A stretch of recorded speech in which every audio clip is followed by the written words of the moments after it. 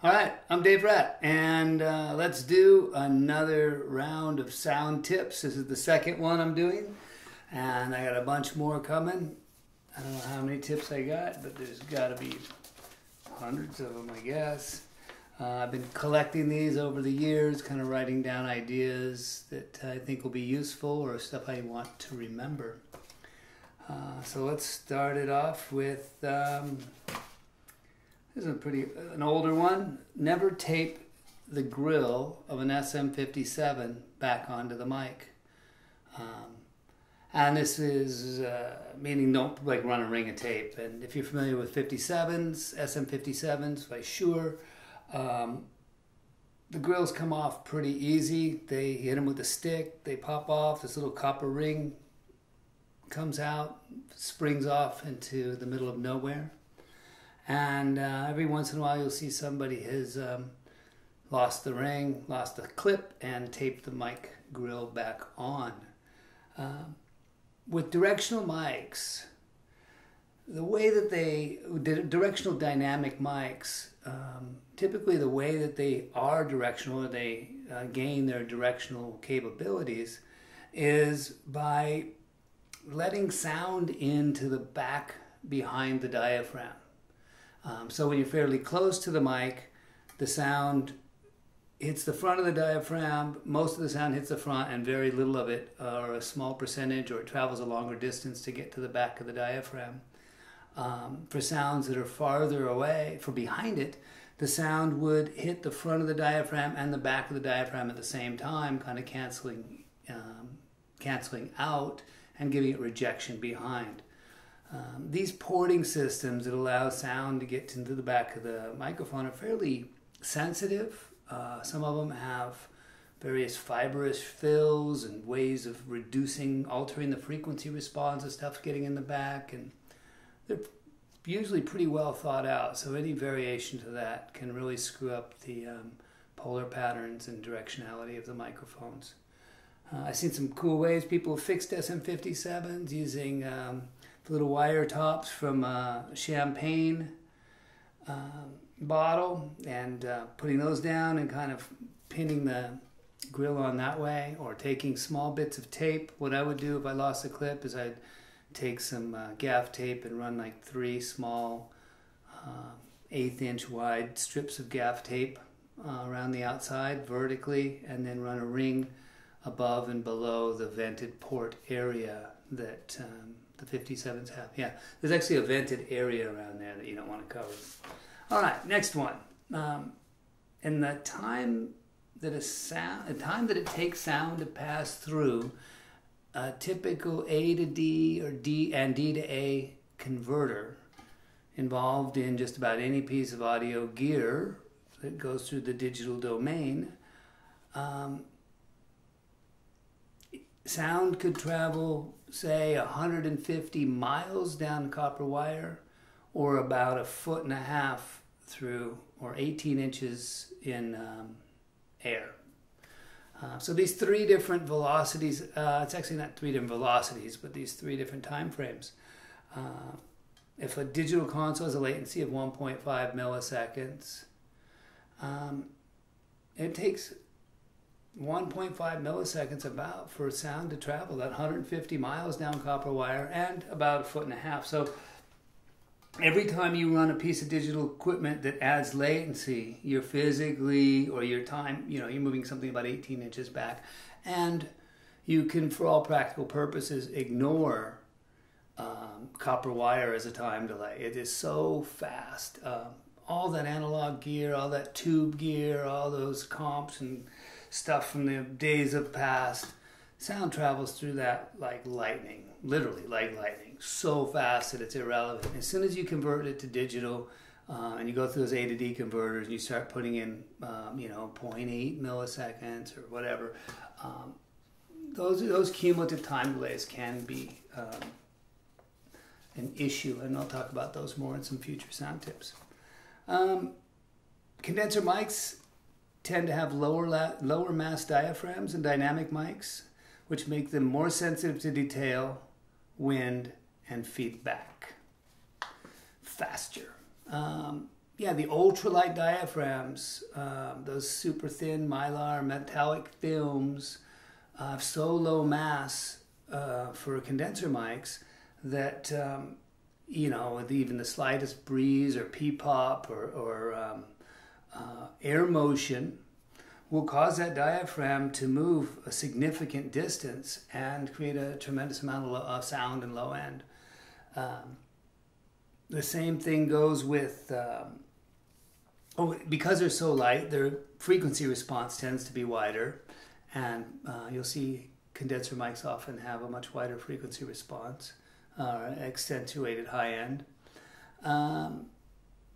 Feeding back faster. The mass of the diaphragm, when it's cycling back, when it's feeding back, it's out of the wedge into the mic, out of the wedge into the mic, and it's coming back.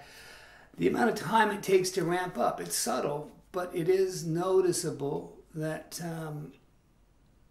the feedback from a condenser mic tends to be very sharp and quick compared, or sharper and quicker than a dynamic mic, and you can kind of tune your ears to that. That can come in helpful if you're not sure which mic is feeding back, or if you hear certain types of feedback.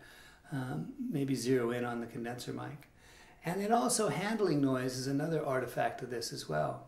Since the diaphragm of a condenser mic is lighter and there's less mass, if you shake the mic back and forth, on a dynamic mic with a heavier diaphragm, that diaphragm is going to want to keep moving.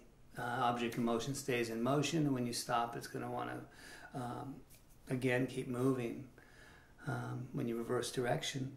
The condenser mic with a much lower mass diaphragm, as long as the wind isn't getting to it and it's got good isolation from that, it's not going to have as much handling noise from the diaphragm mass, or shouldn't.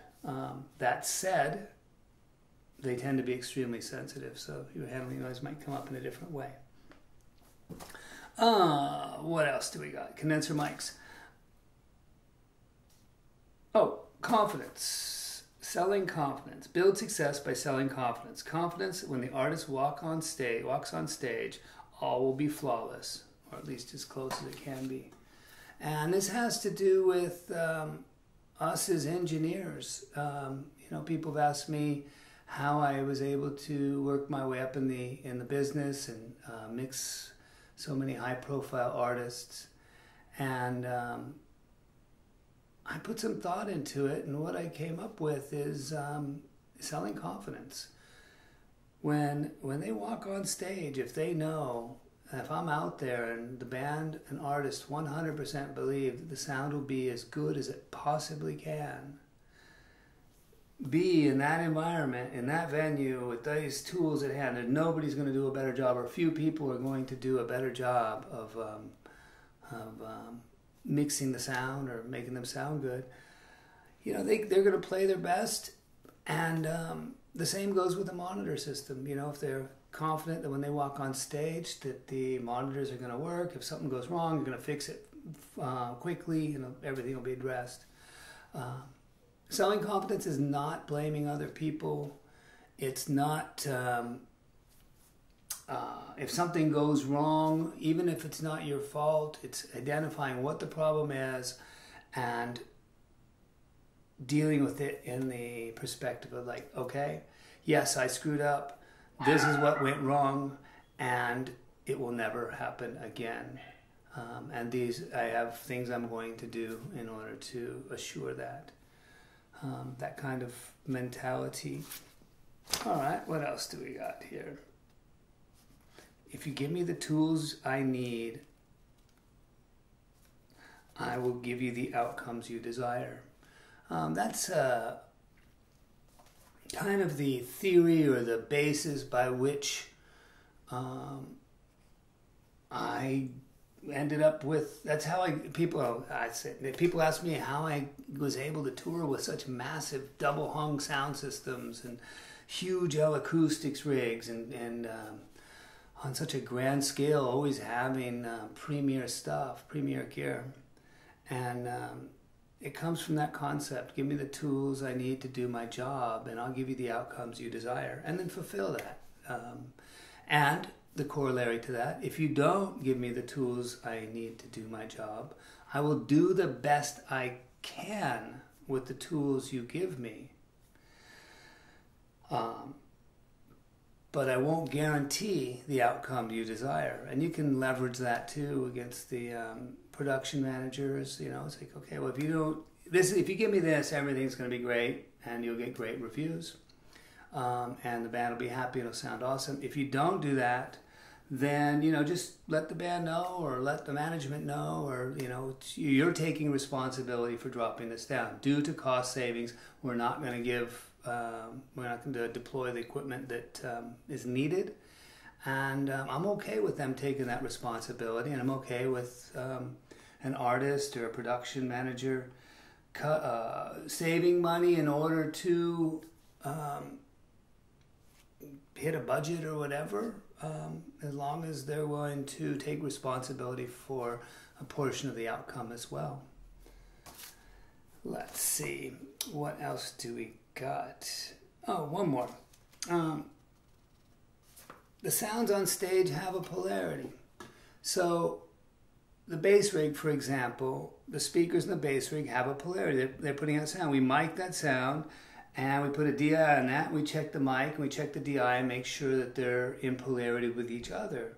But you have to go further than that.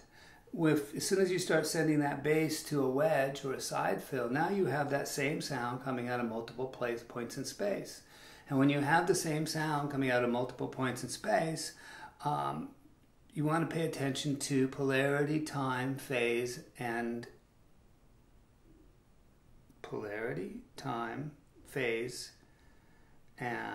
distance. So we'll take a look at that. The polarity of the bass coming out of the wedge. First what we'll do is we'll stand equidistant between the bass rig and the wedge, so that we're at a summation point.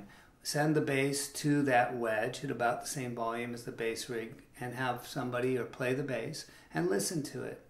If you have someone at the board, you can hit the polarity switch, and you should hear when it's in polarity, it should be louder when you're equidistant between the monitor, whatever it is, and the bass rig. And if it's out of polarity, you should hear a cancellation in the low frequencies.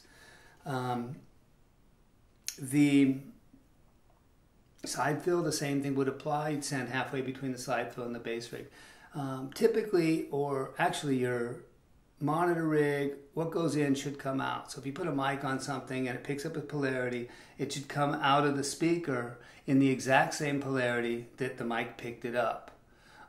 So if the cone of the bass rig moves towards the mic, then the mic diaphragm would move in, and then it would come out the monitor speaker, which would cause the monitor speaker to move out as well. So the bass speaker and the monitor speaker are both moving outward at the same time. We can go back to the other tip about the speed of sound. And the sound coming out of the bass rig travels acoustically, let's say 8 feet, and comes out of the wedge, travels 8 feet. Your wedge is 16 feet from the bass rig, let's say, and you're standing in the middle. If you have a digital console, it's going to take an extra millisecond, and your digital gear might delay the wedge sound down, delay it by a millisecond or two. So we'll take that into account, and we would move a foot closer to the wedges, or 2 feet closer to the wedges, to find that acoustic center point where we're electroacoustically equidistant from the bass rig and the wedge. All right, that's it for today, and I will see you next week with more sound tips. Number 3. Cool.